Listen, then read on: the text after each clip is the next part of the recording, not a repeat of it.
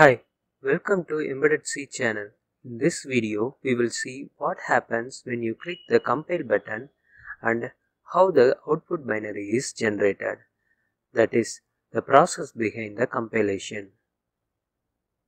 In this video, I will show the output of each steps in compilation process and debug tip to find in which step the compilation is failed.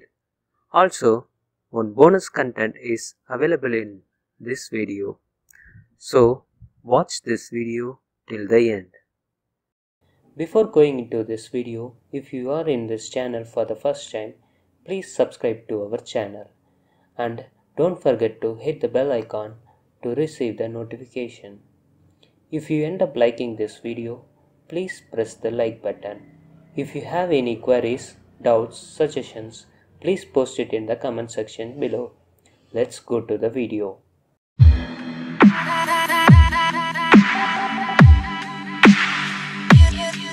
There are 4 steps involved in the compilation process.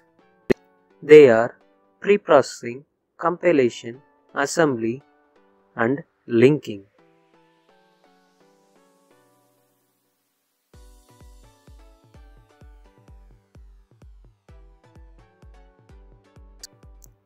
Let's see all the process step by step by taking a small Hello World C program. For this, I have created a small Hello World C program.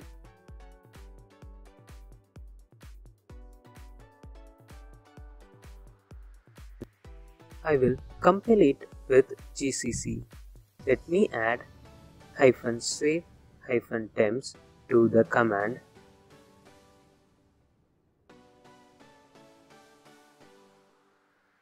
And I set the output file as main. Then I compiled it successfully. We will see what are the output files generated. There is a .i file, .o file and .s file, and finally output.exe file is generated. Let's go to this compilation steps. First step of the compilation is preprocessing. In this step, all the lines starting with hash will be interpreted, like #include, #define, macros will be interpreted in this step. Then all the comments will be removed. Finally, a .i file, a raw C program file will be generated as the output in this step. Let's see the main.i file and how it looks. Here, #include stdio.h and #include stdlib.h is interpreted. That's why we are seeing many lines here. Then at the end we can see the printf of Hello World. We can notice that the comments above the main function is removed. So if you have any macro error in your code, the compilation will fail in this step. To check this, I will add a macro error in the code and compile.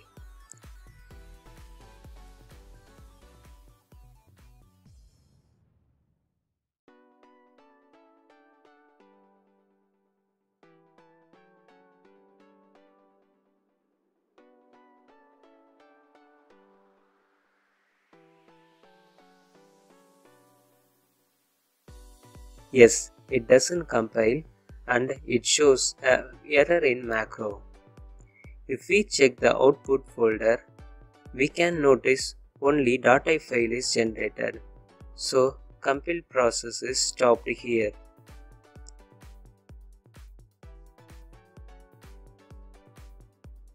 Let's move to the second step of compilation. In this step, preprocessed code.i file is converted into the assembly instruction specific to the target processor architecture. Before this, it checks for the syntax errors. Then, optionally, optimize the code for better performance.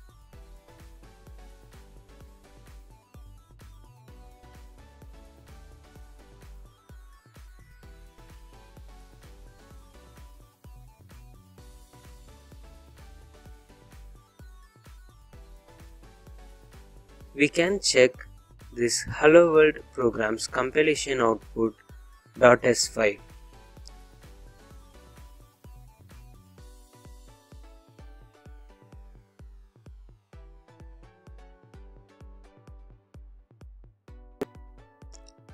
If we make any syntax error in then compilation step will not get succeed. To check this, I will add a bracket in the code and compile.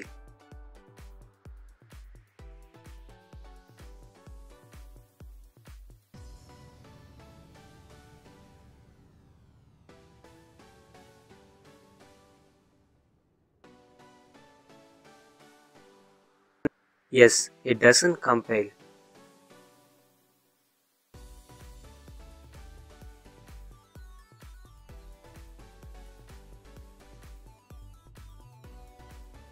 If we check the output folder, we can see no object file and executable file.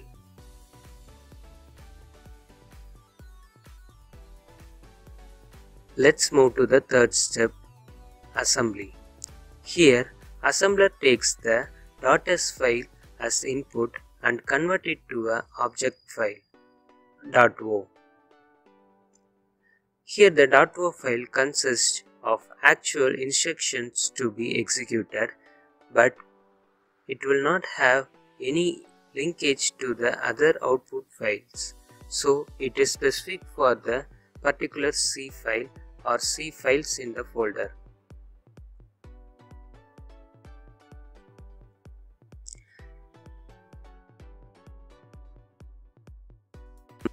Object file will not be in the human readable format that we can confirm from the main.o file.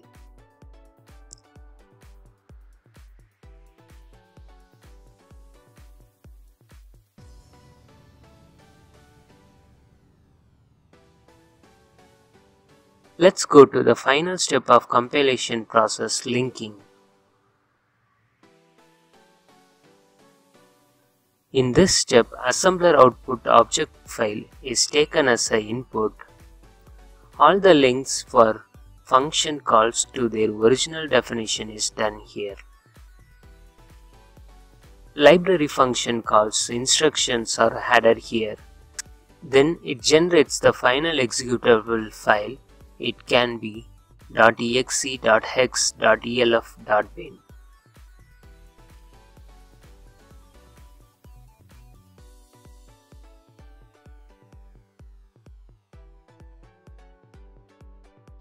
If any linkage error in your project, then this step would not be completed and we can't get the final executable file.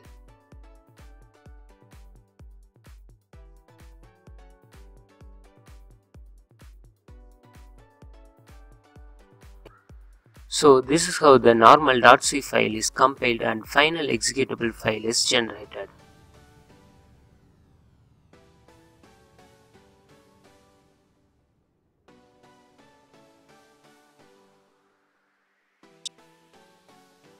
We will take some output files and decode it.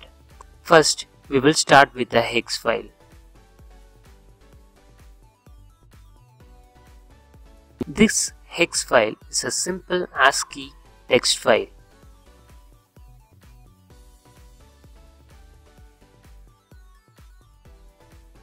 Each line in hex file is considered as a hexed record. This record is made up of hexadecimal numbers which represents machine language code.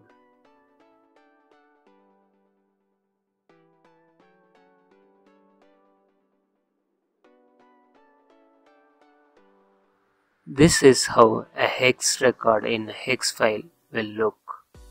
It will start with semicolon to indicate a hex record, then record length, address, record type, data, checksum.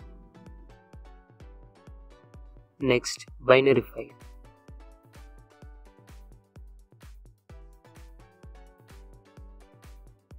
It is a pure binary file with no memory reallocations. Data will be loaded directly to the specific address. It does not have any symbol or debug info. This file won't be in human readable format, but we can decode it with hexdump.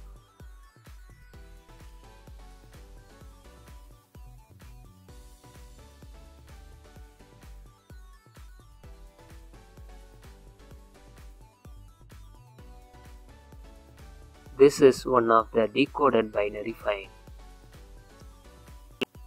This is the end of the video. If you find this video interesting, hit like. Please share it with your friends. Post your suggestions in the comment section below. Thanks for watching the video.